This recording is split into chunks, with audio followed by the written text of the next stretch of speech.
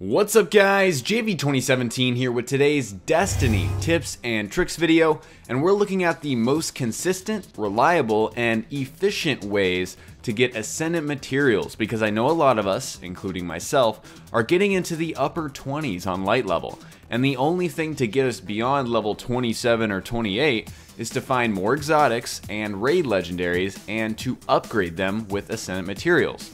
In order to do that, we need a lot of Ascendant Shards for our armor and Ascendant energy for weapons.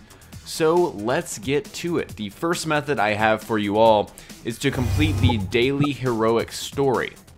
And in order to get Ascendant materials from this, you need to complete it on either level 24 or level 28. If you do it on level 24, you get a guaranteed 1 Ascendant material. If you do it on 28, guaranteed 2 Ascendant materials.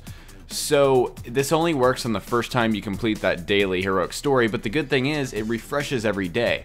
So this is one of the, again, most consistent and reliable ways to get Ascendant materials. You're guaranteed 2 if you do it on level 28 every single day, which is totally doable on level 26 or 27, by the way.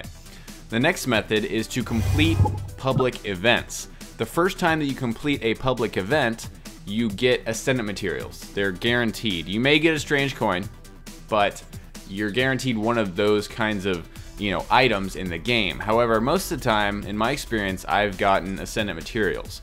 And every single time you do it, the first time in a day, just like a daily heroic, you will get one of those kinds of items. So really, method 1 and method 2 that I outlined in this video are the most consistent and reliable methods. They really work. If you do them every single day, you're going to be increasing your chances of getting Ascendant materials as quickly as possible.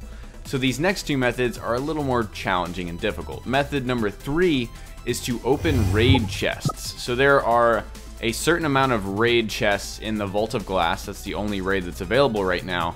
And the reason this is less reliable is because you really need to be like level 27 in order to tackle the Vault of Glass. So that's pretty much a requirement, and the other requirement, you need to know where the chests are.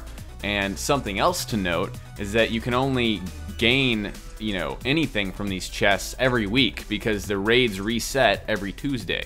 That's the raid lockout schedule. So you can only benefit from however many Ascendant materials are going to be in those chests once a week. And I want to say, if I were to estimate it, it'd be like 2 to 4 Ascendant materials that you could get from those chests. So that's another method. And then the final method that I have in this video is completing the weekly Nightfall Strike. Now I can't guarantee any information here, because when you actually click on it, as you can tell here, it says unknown rewards, which is very ominous. But I've heard, word around the street is that you can get like 12 Ascendant materials from completing this. You either get like a legendary, an exotic, or a ton of Ascendant materials from completing the weekly Nightfall Strike. However, that is literally harder than the Vault of Glass. Hands down, the weekly Nightfall Strike is always harder than the Vault of Glass. It's just ridiculous. It's so hard. I can't even beat it with my buddies, and we're good. We're pretty good at Destiny.